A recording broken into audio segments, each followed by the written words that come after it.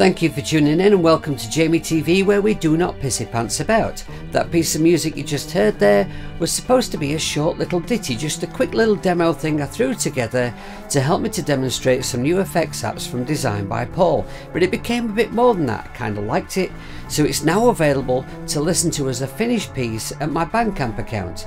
And while you're there at my Bandcamp checking it out, maybe have a look at the merch, order yourself a nice new t-shirt, and you'd really be helping out this channel if you do so.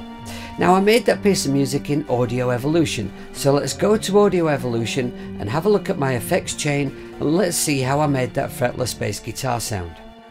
In Audio Evolution, if we want to see our effects grid, we simply select the instrument that we want, then we go over to the channel strip, and down at the bottom there are some buttons. If you're on a phone, there'll be multiple buttons and you just keep clicking through them until you find what you want. On the iPad there are just two.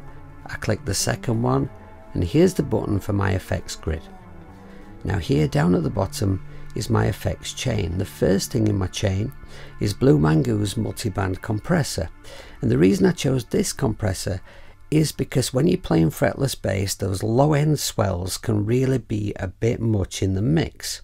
So to help it be a little easier to mix, I was able with this compressor to split the frequencies into 4 different bands and then hit those low frequencies really hard to bring them down a bit and keep them under control. Then the meat and potatoes of the sound is really here. And then I was able to use it kind of a little bit like an EQ and push these higher frequencies up a little bit just to bring a little more clarity into the mix. And then I hit the sound with the DD-21. Now, even when my bass sound may sound clean in a mix, I've usually got something adding some gain, a little bit of overdrive at the front end, just to add that little bit of zing. And that's what helps the bass sound cut through in the mix. Next, I've got the CH-21, which is providing the chorus sound, and then the TD-21 is adding a little tiny bit of reverb and some echoes.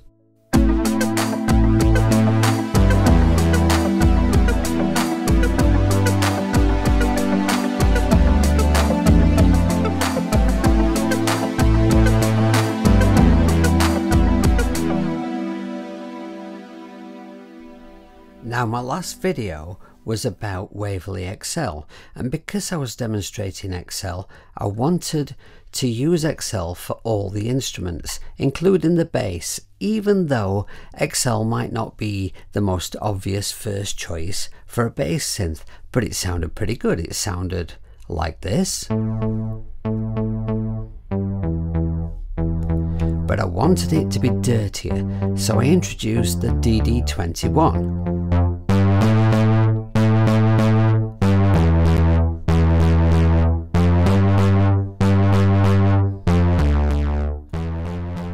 Now, I've already done a live stream video with the DD-21 and I'll put a link to that above, but I was playing guitar in that video, and I just wanted to show you how you can also use this with synths and bass synths and stuff like that.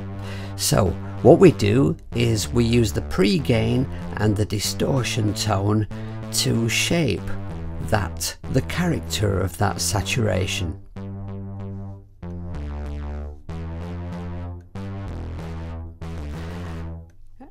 Let's just make it really filthy.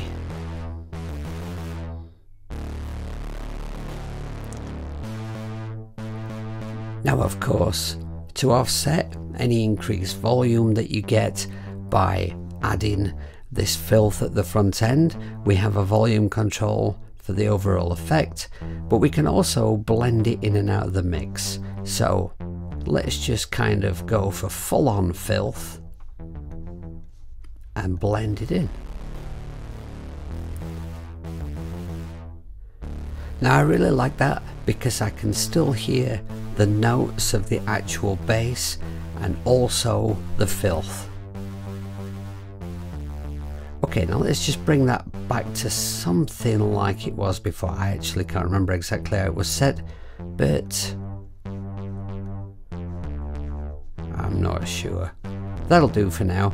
Okay, and of course I also brought in the CH-21 for some flanging sound. The DD-21 is a very versatile app and it's very simple to use. I've found it works equally well on bass, on guitar, on synths, so it's a really useful effect to have. The CH-21, however, with enough tweaking you can find some nice sweet spots that do work well for bass and guitar, but there are better apps for chorus on bass and guitar. Where this app really excels is for your madder, slightly more extreme, experimental sounds which tend to work better on synths, like this.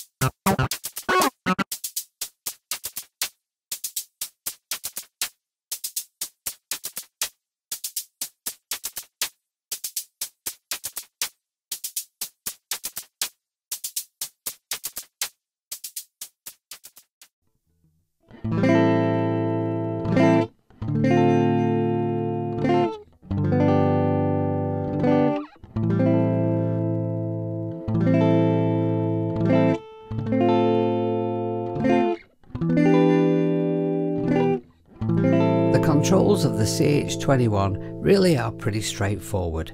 Let's just play this bass line, introduce the effect, and you'll hear we've got kind of a flanging type of a sound. With this control here, we select the delay of the flanger, or indeed the chorus.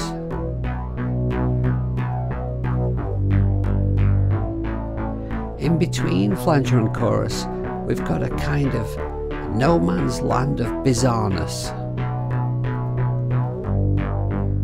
And over here, we can adjust the feedback. Drop it back for a slightly subtler effect,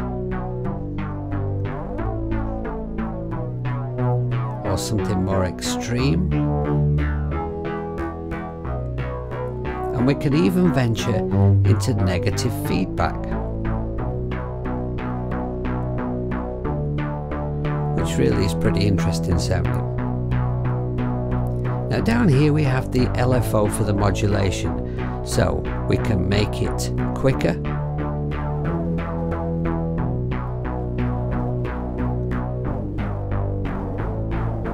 and here we decide how much of the LFO to blend into the mix.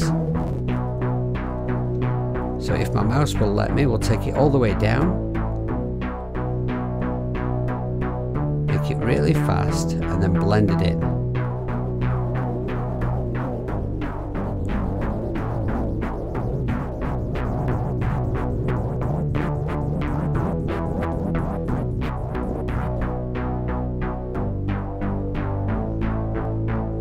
And then over here we can decide how much of that effect we want to blend in to our mix. Let's just make a couple of adjustments here.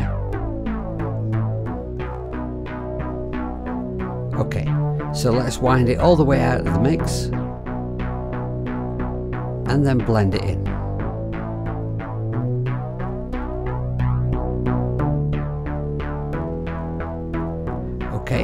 Now over here we have a folder where there are a few presets to get you going, and you can save your own sounds over here.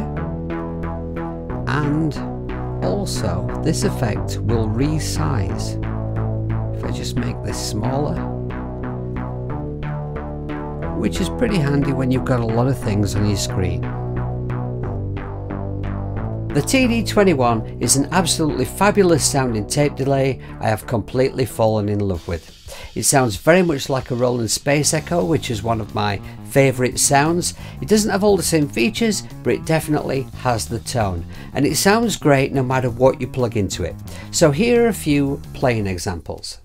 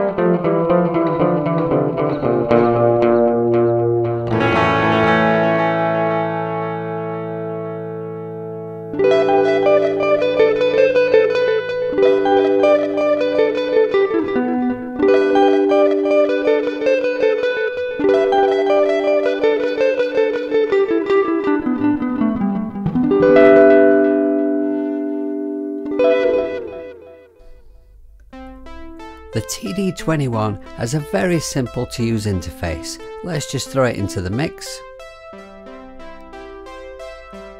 It has a folder system the same as the CH-21 and the DD-21, where you get a few presets to get you going and a bank to save your own user presets. Over here is where we set the length of the delay, so if I wind it right round to the left, we can create a slapback type effect. I'm just going to blend a bit more into the mix so you can hear that a bit better. Now let's lengthen the delay time,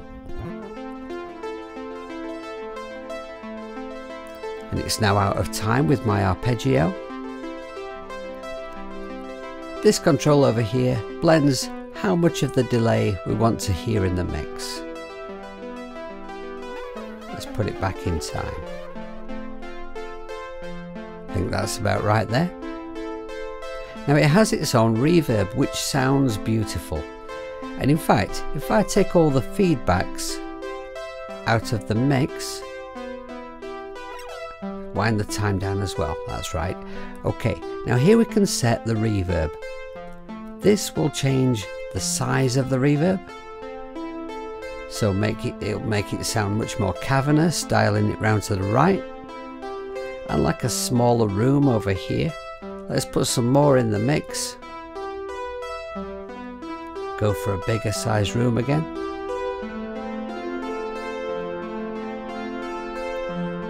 And that really is quite gorgeous.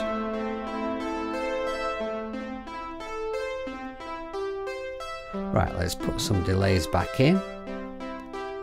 More feedbacks this time. Take the mix down a little maybe. Okay, and then of course we have the high passes, which affect the sound of the echoes. So we can take out some of the lows, accentuate the highs, and vice versa.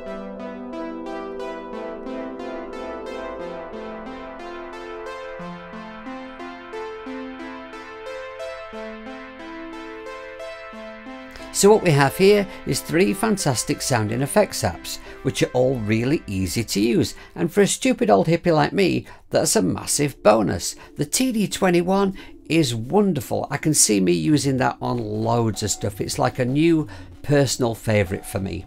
I hope that you've enjoyed listening to me demonstrate them, and I hope I've covered everything. But if you do have any questions, then please do comment below the video with your questions. I always reply. And down there you'll find links to my social media, my website, my Patreon, Bandcamp, my email address if you want to contact me directly, all that stuff, blah blah blah blah blah.